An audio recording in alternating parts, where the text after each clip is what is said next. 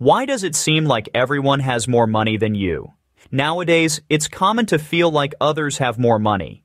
Seeing fancy cars, big houses, and fancy meals at posh restaurants can make you feel like you're not good enough and confused. It makes you wonder, do other people know some secret way to make money while you're left clueless? Meanwhile, you find yourself diligently working, residing in a rented apartment, driving a modest used car, and managing to scrape by with just enough income. So, what sets you apart from the rest? Do they really have more money than you? Or are they just pretending? Does everyone have more money than you? Here's the blunt truth. Lots of people have more money than you do. Many people handle their money smartly, invest regularly, and make a lot of money every year. However, does everyone surpass you in wealth? Not necessarily. Even though you might think rich-looking people have a lot of money, some of them actually have less money than you do. Allow me to elaborate. A crucial distinction exists between having money and spending money. As you probably know, you don't have to be rich to spend money.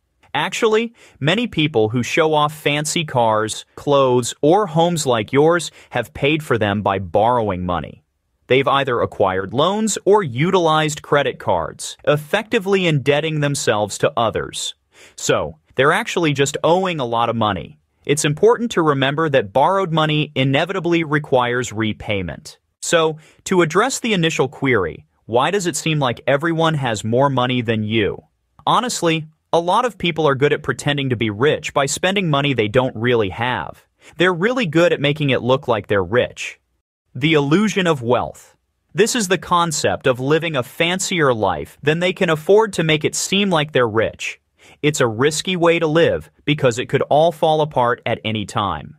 Warren Buffett put it nicely when he said, "You find out who is swimming naked when the tide goes out." Basically, he's saying that spending more than you have lets you look rich to others, but it won't last. When things go wrong, like if the economy gets bad or lots of people lose their jobs and can't pay their bills, the illusion falls apart, and you end up broke and really needing help. So, why do so many people pretend to be rich nowadays? It can be attributed to the following two factors. The first factor is nearly unlimited opportunities to borrow money. When people want to buy things they can't afford, like fancy shoes or a luxury car, they often borrow money to get them. So when people can easily borrow money to buy things they can't really afford, it's easy for them to look like they're rich. The second factor is the social media. If you often think other people are richer than you, social media might be making you see things that way. Think about it. How often do you see someone talking online about their marriage problems caused by having too much debt? Rarely, if ever. Also, would you keep paying attention to someone who won't stop bragging about the old CD player in their 12-year-old car? Probably not for long. No doubt, social media is a fun break from everyday life, and there are lots of interesting people to follow. However, it's essential to bear in mind that most people showcase only the finest, most extravagant aspects of their lives online. If you spend too much time on social media, you might start thinking everyone else is richer than you, even if it's just pretend. The truth about money. If you think everyone else has more money than you, listen carefully to what I'm saying. Just because someone lives fancier than you doesn't mean they're richer. In today's world, it's more likely they're actually just in a lot of debt. Just like a duck looks calm on the water, they might seem calm, but they're probably struggling to manage their money underneath it all. Interestingly, people who have a lot of money live simple lives and don't spend too much. Even though they don't show off with expensive cars or big houses, if you look closer, you might find out they have a lot of money passed down through their family. Stop comparing your finances to others. The more you compare your money to other people's, the more you might feel unsure about how much you have. Honestly, does it really matter how much money other people have in comparison to you? Furthermore, does focusing on it yield any positive outcomes? Anchoring your financial contentment to the circumstances of those around you is a draining pursuit that offers no real benefit to your well-being. Instead, it only invites misery into your life. Given this perspective, perhaps it's time to shift your focus away from the financial situations of others and redirect your energy towards enhancing your own financial standing. Improving your financial situation. One of the best ways to stop feeling like you don't have enough money is to focus on making your own money situation better. Basically, will it really matter how much money your friends make when you have a lot of savings and no debt? I don't think so. So, how can you start improving your money situation while not worrying about what others have? Here are some actionable steps I recommend. First, set financial goals. Financial goals serve as the cornerstone of wealth building. Without clear goals to strive toward, how can you measure your progress or find cause for celebration? Before getting into all the details of your money, take the time to identify at least 3 financial goals. Your first goal should be short-term, achievable within the next year.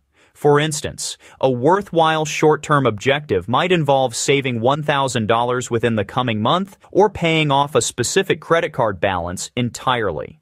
The second goal should be of medium length, spanning between 1 and 5 years.